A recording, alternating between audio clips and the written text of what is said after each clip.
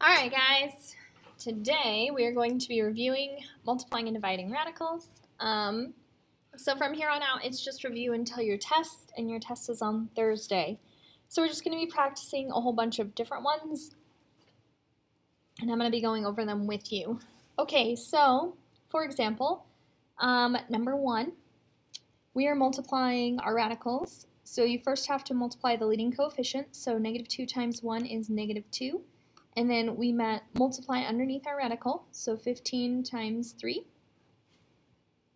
15 times 3 is 45, and then we want to be able to reduce if we can. So we're going to check. 45 divided by 5 is 9, and 9 has 3 and 3 as a pair. Since I have a 2 on my shelf, since I can't see a number, there's always a 2. I'm looking for pairs. Well, I have 2 3's in my number of 45 and a 5. So one of the 3's goes out and be's with our 2, our negative 2. And then the other one goes away, and I'm left over with my 5. So I multiply negative 2 times 3, square root of 5. Negative 2 times 3 is negative 6, root 5. So we multiplied these two together, and then we reduced our radical. Let's see. Oh, the same thing happens on number 5, but you have a distribution problem. So you're going to distribute this radical to both things on the inside of your parentheses.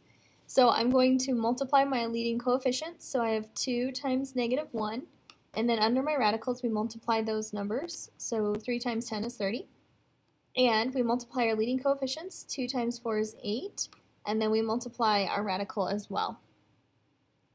2 times negative 1 is negative 2, root 30, and we have 8, root 3.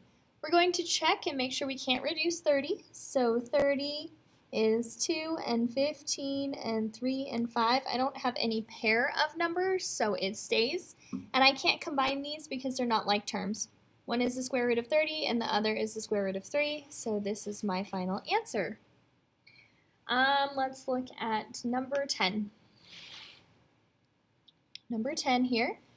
We are going to do fancy distribution. This is also known as FOIL, but we're just going to multiply the terms one at a time. So we're going to multiply this term by the two others, and then we're going to multiply this term by the two others, and then combine our answers and see what we've got. So we're going to multiply negative 3 times negative 3, which is 9. And then I have 3 times 3 underneath my radical.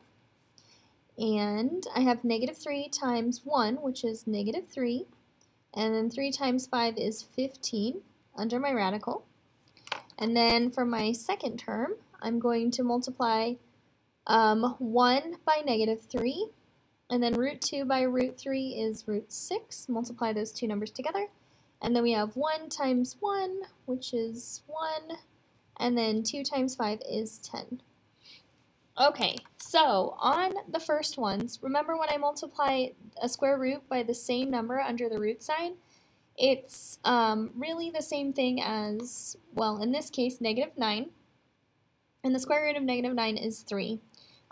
So essentially what happens is one of the roots cancel, and it's just one of the numbers that comes out. So it'll be 9 times 3 minus 3 root 15 minus 3 root 6 and root 10. These can't be reduced, your radicals, so we're just going to multiply 9 times 3 and get 27 minus 3 root 15 minus 3 root 6 plus root 10, and there we go. That's our final answer. We can't simplify any further, and we've multiplied through. Let's see. Let's look at the next page. Oh yeah, division. Okay, so on number 14, this 25 is a perfect square.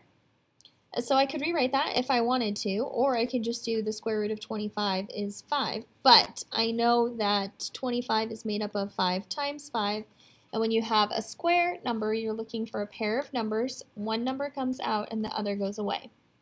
So on the top, I also know that 8 reduces. We have 2 and 4 and 2 and 2. So 4 is a perfect square.